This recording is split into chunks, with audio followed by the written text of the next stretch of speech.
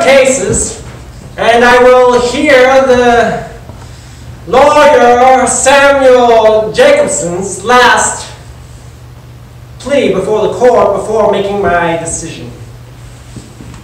Bring him to the court.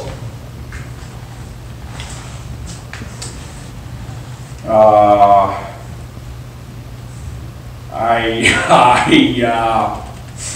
apologize. I caught an rainstorm outside. Is that why you're all wet? Yes, I got caught in the storm. Obviously I stand trial today for stealing a horse and riding it off of a ridge into a canyon. The horse did not survive, and I did. You're a very lucky man, you know that. Or unlucky. Or unlucky, depending on how I'm sentenced. No, it seems to me you're lucky because you're still alive. You will have your life, whether... I am not going to sentence you to death. That is not my way. I would almost rather you would, rather than I spend any time in prison. Are you a religious man, Mr. Jacobson? Not particularly. Then why would you have such shame? Why would you carry such guilt? I can't be locked up in a cage. In my defense, the horse was going to take me to see my sick brother. I was trying to get there as fast as I could, which is why I stole the horse. It sounds to me like you had some sort of communication with the horse, as in the horse offered to take you to your brother. It did. So you were talking, you were speaking to the horse, you were able to speak to the horse. When horses make sounds, I understand what they're saying. Mr. Jacobson. It's a gift that I have. No one believes in the gift, but I have it. For instance, I'll give you an example, if you'd like, if the jury would like. This horse right out here, right outside. That's my horse. Yes. I'd like to talk. I'll talk to your horse if you want. Good afternoon, sir. You enjoying those oats? I wouldn't like them either. He doesn't like those oats. He says you give him too many, and they're too salty. You like going to the courthouse and standing outside all day while your owner passes verdicts? Mr. Jacobson, in there? He likes that part. He says he finds law interesting. Well, it so happens that I go over aloud some of the incidences of my cases as I'm riding the horse here to the court, so... He likes it. He's heard you do that. Perhaps there's something to your madness. He's heard you do that and he likes it. Horses are just like people, except they have 4 legs and you ride them.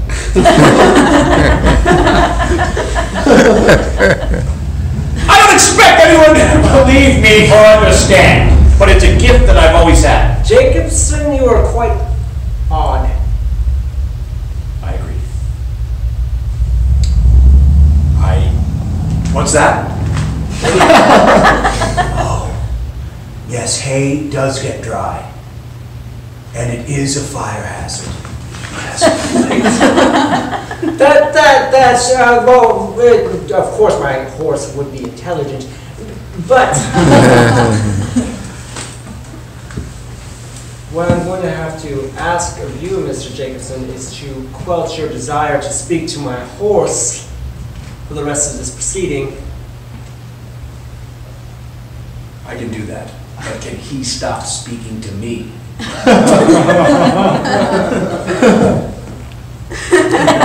Mr. Jacobson! Mr. Jacobson, do not gossip with my horse. He just said he doesn't like clouds. I don't like clouds either. Why is it that you are simpatico, your biases are the same as my horse's? Maybe I was a horse in a previous life. I have a question about oats. Are oats salty, Mr. Jacobson? Some are and some aren't. Just like some people are criminals and some aren't. It seems that you eat a lot of oats to find out to know that you eat oats. I've eaten oats. You eat oats dry oats. You eat dry oats. Sometimes I put a little bit of milk on them to give it moisture, but not a lot. Mr. Jacobs, I don't see what this has to do with I it. know that you live on a plot of land where there is not a cow in many miles. So where are you getting this milk that you are putting on your oats? I've got to have, you are a curious individual and I must know where you're getting your milk. I steal the milk. You steal the milk? Well now, isn't that another case? I steal it from a general store that has too much milk. So I don't really consider it stealing. Interesting. Interesting. You have your own morals and ethics. So does your horse. He told me that if you pronounce me guilty, he'll kick you in the head. You ever been kicked by a horse before? Your Honor? I think you may have been kicked by a horse, Mr. Jones. Yes, I've been kicked by a horse. And I liked it.